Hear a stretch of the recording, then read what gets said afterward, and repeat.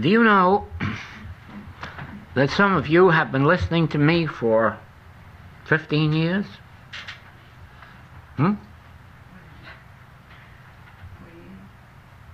15 years, 13 years, 12 years, 11, 10. And there's only one reason.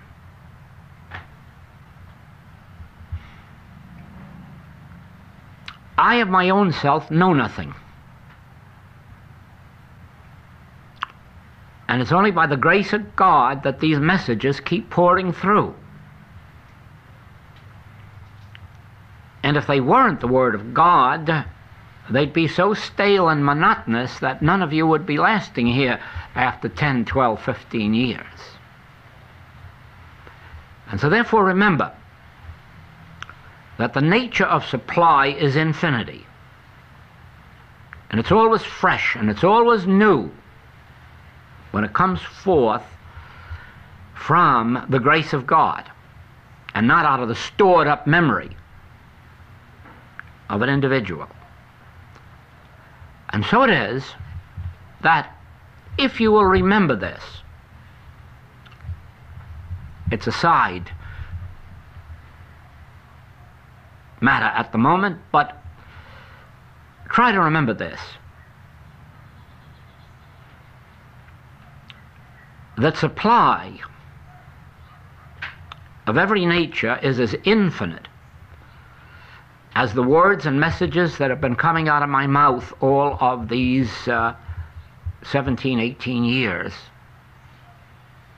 Just as new and just as fresh every day, as long as you're not depending on yesterday's manna, as long as you're developing the habit of going within to your consciousness to draw forth fresh supply, whether it's a supply of a message, whether it's a supply of health, whether it's a supply of patience, ideas, whatever it may be.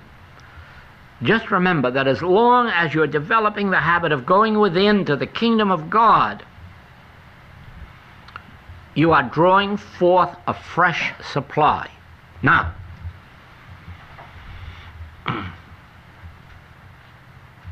this really is the truth about our financial supply.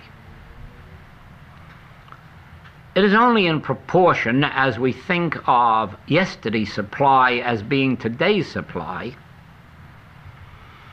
that we run into a staleness and sometimes a lack. It is only as we learn to turn within for a fresh supply, whether of a message, whether of health, supply in any form, only as we learn to turn within do we draw forth God's grace in new forms, bigger forms, richer forms. Well, so it is.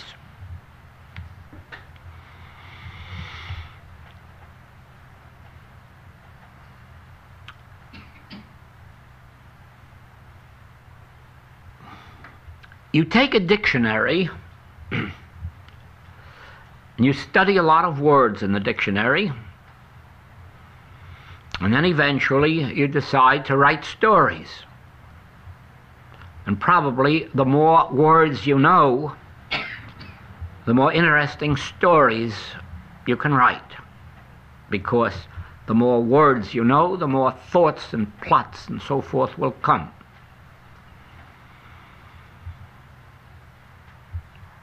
Now, the opposite of that is spiritual truth. In spiritual truth, you do not want to remember what you knew yesterday.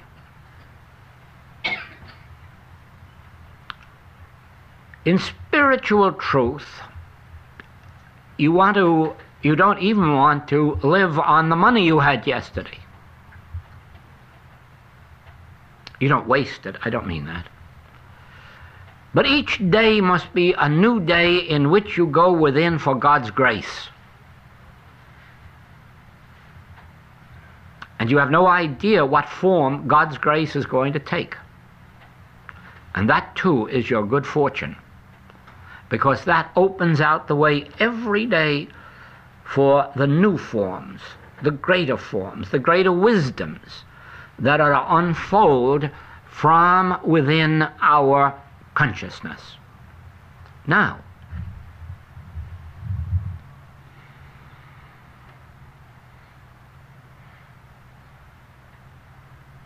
why are we here? We are here to receive God's grace. Where do we find God's grace? Within our own consciousness. And therefore, the only reason for these meetings, the only reason for these tapes, the only reason for our books is that these may serve as reminders. Just remember this: if the Bible was really the book of life, we'd all buy a Bible and live. And remember that if these books, these tapes were life, we just buy books and tapes and live. But no. These are the reminders that send us back to the kingdom of God that is within ourselves. And it is within yourself that infinity exists. The infinity of any form of supply that may ever be necessary in your experience, whether it is to appear outwardly as words, thoughts, ideas, whether it is to appear outwardly as designs in clothing or architecture or bridges. Regardless of what form you are to bring forth on earth, its abiding place is within your consciousness. And therefore, every word of this message is meant to drive you back into your consciousness, to draw forth the infinite nature of supply that is there. Always remember that as you go back within, you can only call it grace. Because the moment you think of it as forms of architecture, or forms of money, or plots for plays, you've lost it. You've lost it, because the kingdom of God hasn't any of those things. Hasn't any of those things at all. The only thing that the kingdom of God has is grace. And as you turn within for grace, that grace will appear as the form necessary to your experience. The only way I can describe it is by remembering back to childhood, perhaps, that my mother could whip up a great big dish of dough and then put it in a lot of little tins and have it come out fishes or elephants or birds. And we could have a lot of forms. But as a matter of fact, it was still the same dough, appearing as these different forms. And so it is. You cannot go to God for forms.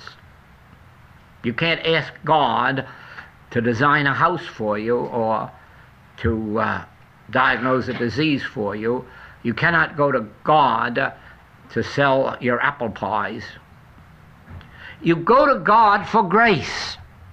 This is the substance. You turn within for grace. If you're an architect, grace will appear as these new forms that you need. If you're an artist, grace will appear as skill.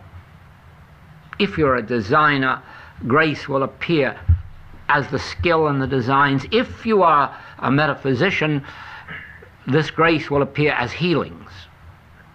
If you are whatever you may be, grace appears as that form. But for you to go to God to learn how to make apple pies will be a failure for you. Because it isn't God who knows anything about apple pies or how to make them. But God's grace reveals to us apple pies and how to make them if that happens to be our need. Now,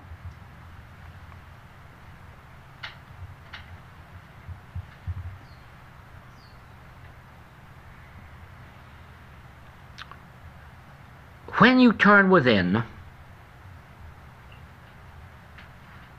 you turn within for grace. Thy grace is my sufficiency in all things. That makes no difference whether we're going for health, wealth, ideas, healings, whatever it may be. We go only for grace.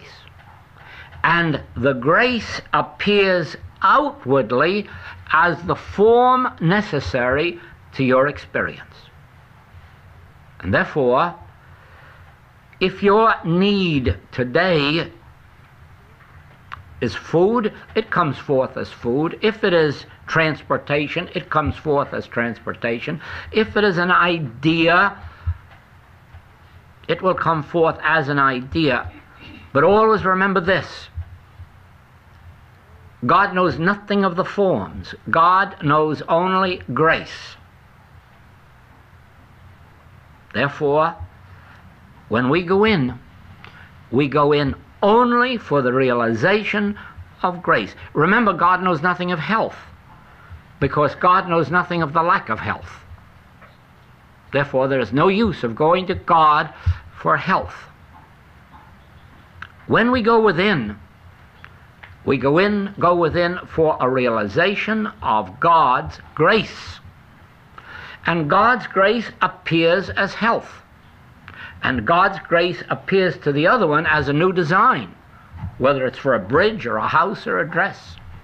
God's grace appears as a new kind of food or a new type of automobile.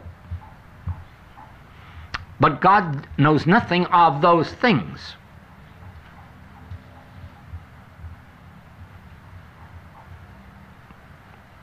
Now,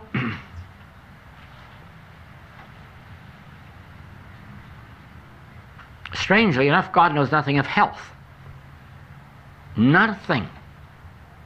God could never recognize the name health in any language. And the reason is that God doesn't know the opposite of health either. In God there is neither health nor ill health. There is only the perfection of God's being. And it is for this reason very often that in our work, students lose the way and lose their health, because they seek it. And they're seeking something through God of which God has no awareness. God has no knowledge of health. God has no knowledge of wealth. God is spirit. And the kingdom of God is spiritual. Therefore, when you go to God, you can go only for grace. Thy grace is my sufficiency in all things, whether it's a matter of health, matter of supply,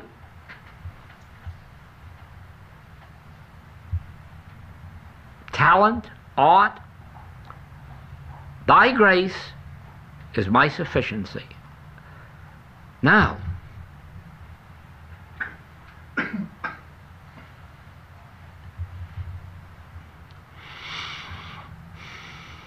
do you not see that regardless of our present human status, whether we are saint or sinner.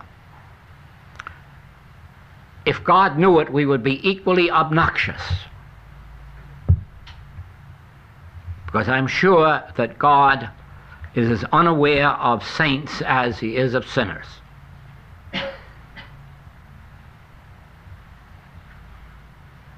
God's awareness extends only to a knowledge of his own nature. And there's nothing saintly and nothing sinnerly about God. God is infinite being. Infinite being. To be a saint, he'd have to be something better than something else. And there's no better and there's no worse. There's only one. So it is with us. When we turn within, let us be very sure that if by some kind of accidental chance we are and always have been good, let us forget it as fast as we can, because it may keep us out of the kingdom of heaven. I don't believe they have any more room in heaven for good people than for bad people. And therefore, let us forget goodness and badness and just remember being. I am being. Whether to human sense I appear to be good being at the moment or bad being, as a human being I have potentialities either way, and anything could come along and upset the balance. So let's forget about our humanhood and remember this. In my divine being, all that God is, I am. And all that the Father hath is mine. And then let us open these ears inwardly to be receptive. And then when the Word of God comes to us, you will discover that you will lose your goodness and your badness. You will have no more awareness of being good than you have of being bad. You'll just remember that you are being. And as a matter of fact, that it's really God being you. Then you'll have no propensity, no possibility of sitting in judgment on your fellow man, who may be bad only out of ignorance, and who may be good just out of stupidity. Oh, there are loads of stupid good people. And there are loads of good people who are merely good because they're afraid to be bad. So let us throw out all of this business about goodness and badness and just be spiritual. Just let us be of the household of God, of the kingdom of God, neither good nor bad, just spiritual. And then, as we develop this inner capacity to listen, our actions are guided by God. And they are neither good nor bad. They're just whatever it is that God meant them to be. But you have no way of evaluating them according to human standards. Because you do know this, don't you? That anything that you call good is merely your human evaluation. And by testing you out far enough, we can almost find out what kind of a home you came from as to what their standards of good and evil were. And they may be entirely different than this family over here, who also had standards of good and evil, which may or may not have been actually good or evil. Now,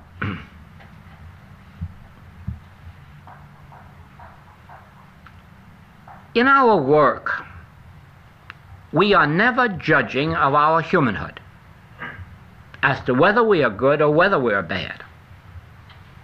Because unless we're willing to lose both our goodness and our badness, we are not going to arrive at the kingdom of God. Be assured, there is no clinging to goodness in the kingdom of God. There is only being. Being. But think what happens once I recognize that there is only one being. That means that my being is your being. And therefore, I can't be good to you or bad to you. I can only be to you what I am to myself. That's all. And be assured I'm neither good to myself nor bad to myself. I'm only that to myself which normally and naturally is. Watch this. Watch it very carefully.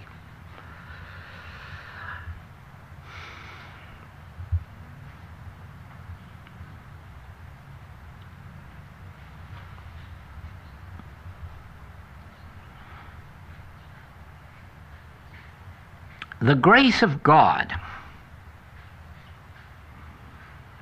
is not different in one individual than another, because God has only one child, one offspring, one life. No matter how many billion times it may be lived on earth, it is the one life. Therefore, God is the same to all. The degree of harmony in our experience represents the degree in which we know this truth. This is what determines the degree. Now,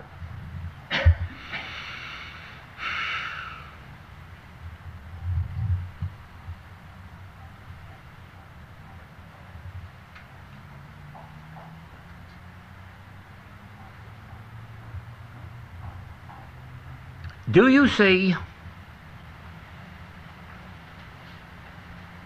that if I and the Father are one,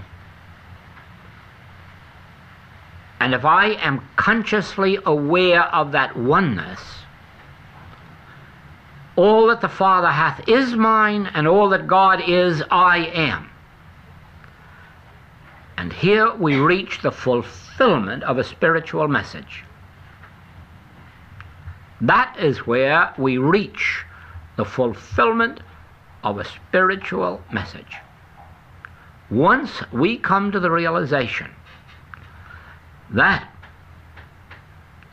having dropped all thought of my good humanhood and my bad humanhood, and having come to the center of my being in which I realize God as my life, as my soul,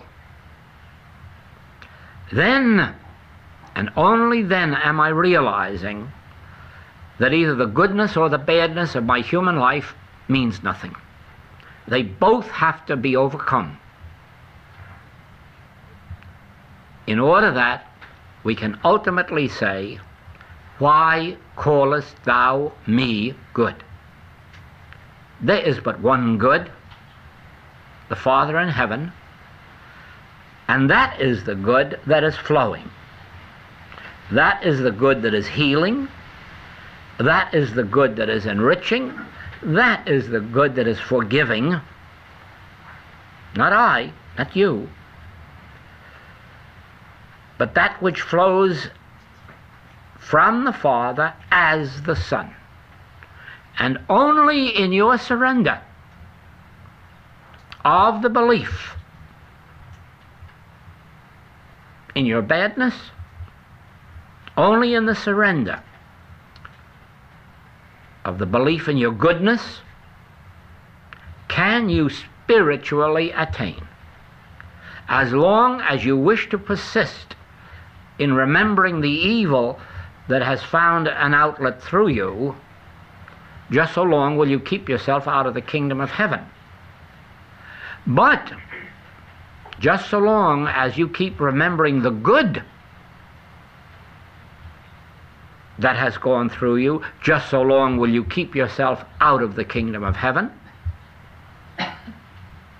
And once you begin to realize that evil as such has only been a part of my existence through ignorance. And goodness has only been a part of my existence by the grace of God. Only then do you come to that place where you become an absolute instrument for the grace of God to flow. Then you become a blessing not only to yourself,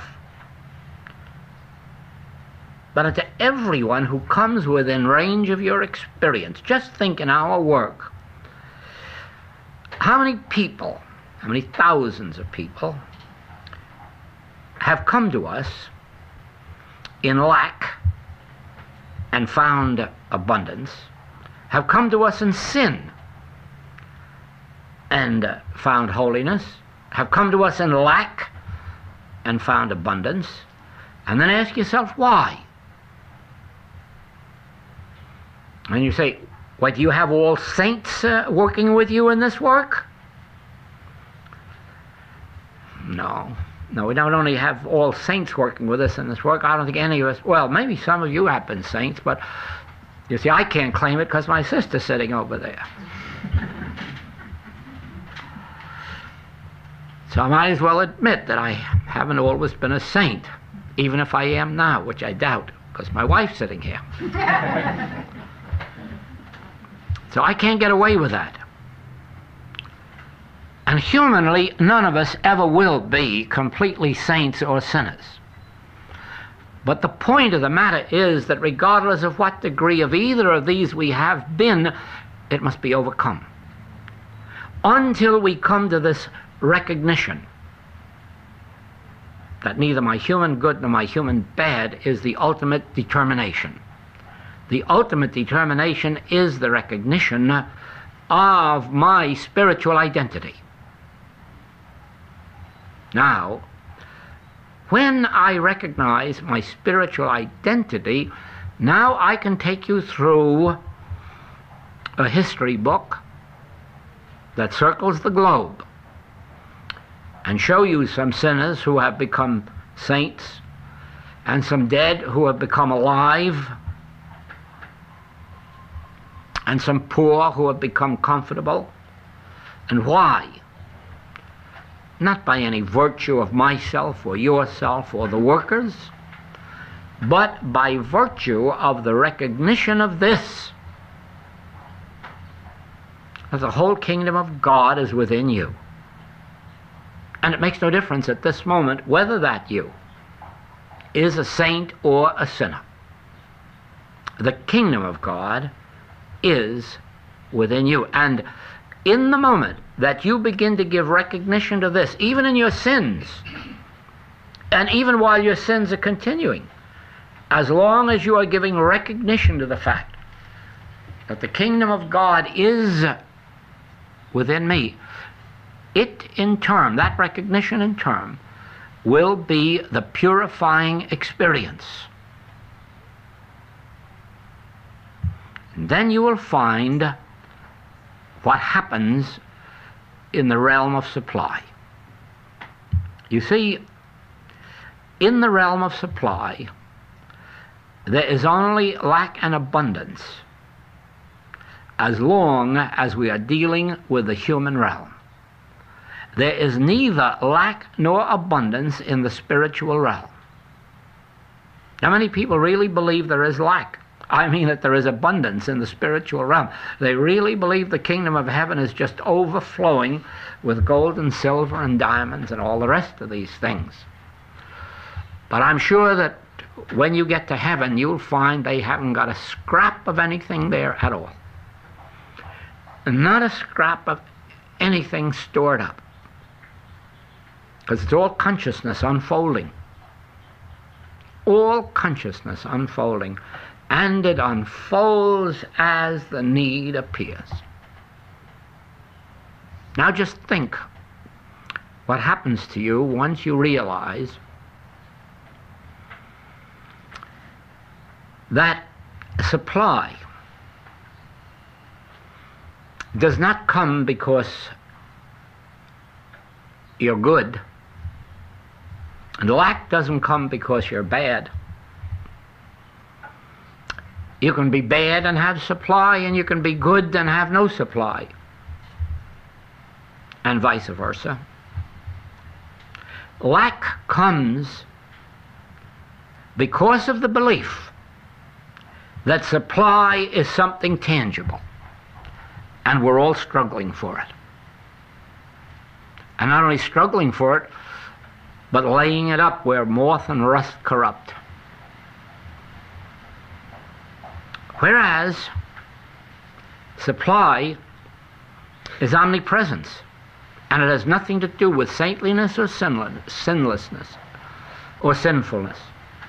Supply is omnipresence. When we recognize that, the miracle takes place. The sinner, without even thinking of wanting to be a saint, becomes one.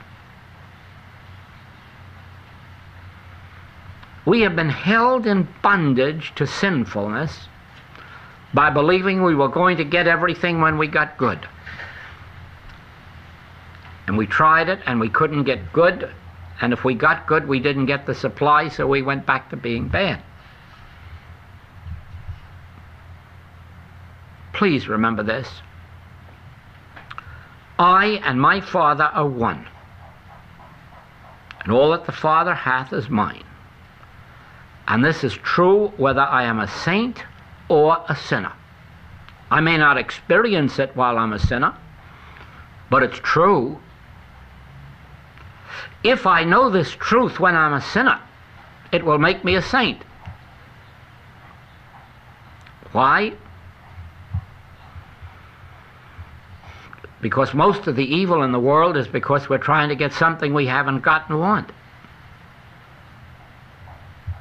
And that automatically disappears when you have everything that you possibly can want all the time without even trying for it. Now,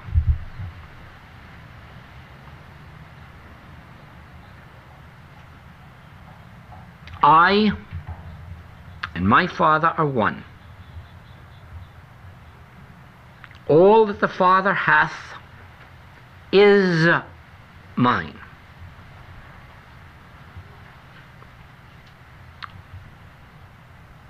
And what hath the Father? Life, love. These are the two great facets: life and love. And the life of the Father is my life. The love of the Father is my love. Therefore, I come into the demonstration of this by my inner attunement, by my recognition of this, and then letting the flow take place. Not by trying to change my outer conduct. If I'm sinning in some way, I'll just have to keep on until the sin stops. And if I'm being good, I'll have to keep on being good until that stops. Because be assured of this, being good has to stop the same as being bad has to stop. They both have to stop until we are neither good nor bad. Until we are just the instruments as which God is living on earth. Why callest thou me good? Why? There is but one good, the Father in heaven. And therefore, if temporarily we think we are bad, don't be concerned about it. If temporarily we think we are good, it might do good to be concerned about it. But above all, realize this, that until I stop being both bad and good, I am not going to show forth the kingdom of God or the Son of God, which I am. Because the Son of God, which I am, is not good. Why callest thou me good? There is but one good, the Father in heaven. and there is no bad. This is entirely the illusion brought on by our human sense of what constitutes good and bad.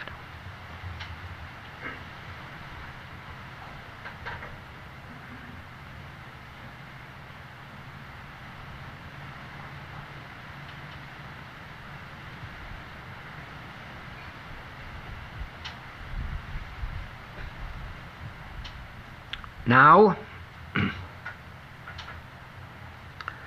we come to as important a place as you will ever come in the spiritual life. And that is to where you face yourself with the truth that you are neither good nor evil. The evil that you have done is the ignorance into which you were born. The good that you think you have done has been the ignorant religion into which you were born. For you could be neither good nor evil. You are of the household of God, and it is the qualities and the activities of God that are yours. They're not yours. They're yours by the grace of God. They're God's manifest as you.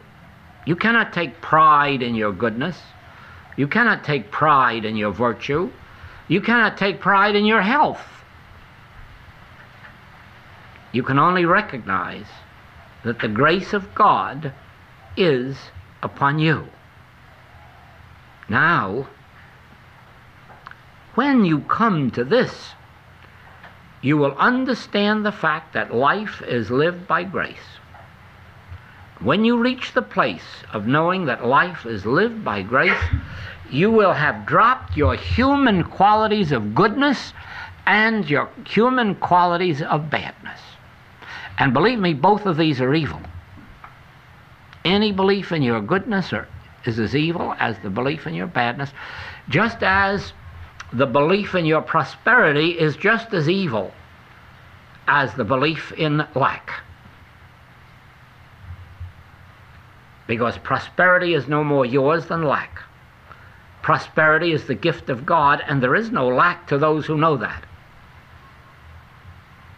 Lack is the product of the belief that supply is mine, or yours, or his, or hers.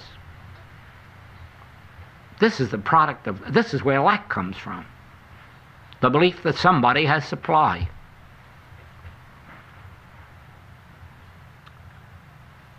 Health is the grace of God. Supply is the grace of God. Purity is the grace of God. Why callest thou me good? There is but one good, the Father in heaven. And that is why, when we come to this subject of good and bad, or lack and abundance, or purity and sinfulness, or spirituality and materiality, we perpetuate the entire human experience by the belief that I am good or evil, that I am sick or well, that I am rich or poor. And we come under and into the grace of God only in the realization that we are living by God's grace. And therefore, if we have that which the world calls virtue or goodness, it's ours by the grace of God. If we have that which is called abundance, it is by the grace of God. If we have health, it is by the grace of God. And in the realization of this, we surrender the false sense of human health, of human supply, of human sinfulness. We surrender all of that And then we begin to live under the grace of God and by the grace of God. But not until we have lost all sense of being either good or bad, rich or poor, abundant or lacking, saint or sinner, until we've lost all sense of that and realize that the life we live is really the grace of God, then you will discover that you have lost the pairs of opposites, sickness and health, richness and poverty, goodness and badness, and you will find yourself just living out. You won't even be living, it will be living itself. And we will always be living with an attentive ear, watching that life unfold within our own selves. At the present time, fortunately, we have a sense of humor that enables us to still live in this world but not be of it. That enables us to live among our fellow men without seeming to be crackpots. It is this sense of humor that enables us to keep this locked up within ourselves and not give it to others except as they come seeking it, hungering and thirsting for it, and then feeding it to them only in small doses until we are assured that they can eat the meat of the Word. Because it all comes down to this: I and my Father are one, and all that God is, I am. Now, I can't say this outwardly and openly walking up and down the street. I can't go around to my friends and relatives with that on my lips. That is the mistake too many people in the religious world have made, setting themselves apart from others. Whereas the setting apart should only be within themselves. Outwardly live as other men. Inwardly live by grace, and thereby attract to yourself those ready for the Word. Don't preach it, you drive them away with it. Don't try to appear different than other men. Don't wear halos. Don't use language that sets you apart and makes them think, oh, you must be some kind of a saint. Don't do that. Don't do that. If you attain any degree of saintliness, keep it hidden within and appear outwardly to the world as other men, yet not acting as other men. Acting from within, from the saintliness that has developed within. Then, by what they sense in you or feel in you, they are attracted to being likewise minded. No one is ever going to be attracted to a spiritual message by preaching it, because preaching it only reaches their human mind. Living it reaches their soul. And that is why all of the preaching there is and has been for 6,000 years hasn't changed mankind. They're still out throwing bombs at each other. They're still out lying, cheating, defrauding. In spite of preaching. But you see, there must be an end to preaching. There must be an end to telling other men how to live. And there must come a learning of the nature of God as our identity, locking it up within ourselves and letting it only shine out and then feeding it slowly and gradually to those who seek it. Not by appearing to be different than other men, but by being different.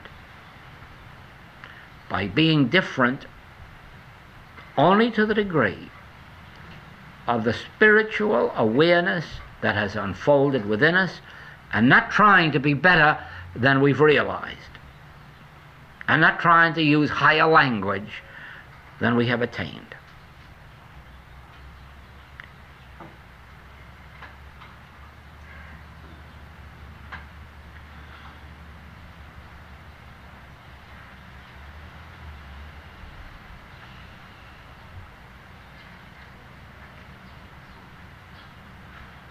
The day comes when you will realize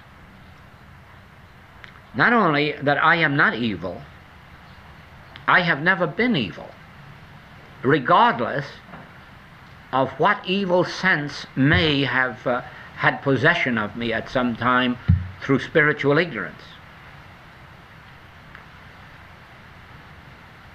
And you will realize that you are not good and never have been good, and that any qualities of good to which you have given expression has been that degree of godliness that has expressed itself through you. And then when you realize, I have never been evil, and I have never been good. The evil that manifested itself through me was the ignorance of truth. The good that manifested itself through me was my good fortune in having the grace of God shine through, not through any personal virtues of mine. Then in that degree do you come to this place where you will definitely know that you could not be a saint or a sinner, that you cannot be rich or poor, that you cannot be sick or well. You can be none of these things, because the grace of God is your life, and it never changes, and it is no different in one than in another. But upon our recognition of this truth, that it is the grace of God that lives my life, and I am neither good nor bad, and I am neither rich nor poor, I am neither saint nor sinner, I am neither sick nor well, I am neither alive nor dead. I am I. And you know something? That word I is our secret. Everything that the infinite way reveals, no matter how it does it, no matter what the message, it must ultimately lead you to the revelation that I am I. And all that I am I. And I am neither good nor bad. I am neither rich nor poor. I am neither saint nor sinner. I am neither Jew nor Gentile. I am neither white nor black nor yellow. I am I. All that God is, I am. All that the Father hath is mine. And as long as I live in that inner awareness of I, of I-ness, I is the Father within me, and I is the Son that appears outwardly. And all that the Father within me is, the Son without is. And as long as I can live in that consciousness, I will never be good, and I will never be bad. And I will never be rich, and I will never be poor. I will never be a saint, and I will never be a sinner. I will always be I. And I will always be showing forth the I-ness, which is God appearing as the Son. And I will claim no qualities for myself, neither good nor bad, rich nor poor, saint nor sinner, white nor black, nor yellow nor pink. None of these things. I am I. And you just say that to yourself, I, and see whether that I is Oriental or Occidental. Just see which it is. And you will discover I is neither Oriental nor Occidental, is neither Jew nor Greek, neither bond nor free. I am I, and all that God is, I am, and all that the Father hath is showing itself forth through me. And the only thing I need to continuously show this forth on earth is the willingness to share it. The moment I lose that, I dam it up, and I lose it. It is only while I am willing to share it, but not share it in the sense of going out and shouting it from the housetops, not share it in the sense of telling it to those who are not interested. That isn't sharing it. That's trying to force it on somebody. No.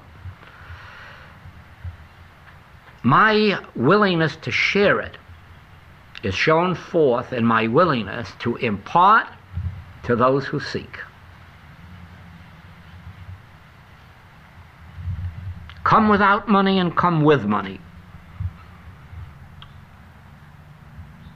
Come in saintliness and come in sinfulness. Come any way you like, but come. And receive. There will be neither praise for your goodness, and there will be no condemnation for your badness. There will only be the recognition of the saintliness which is the state of your soul. As it is, as it always has been, always will be. And when you can face this world, looking at everyone, seeing the saintliness of their soul with no judgment as to their human evil or human good, you have entered the Christ ministry, and you are about your Father's business, and not until then. Thank you.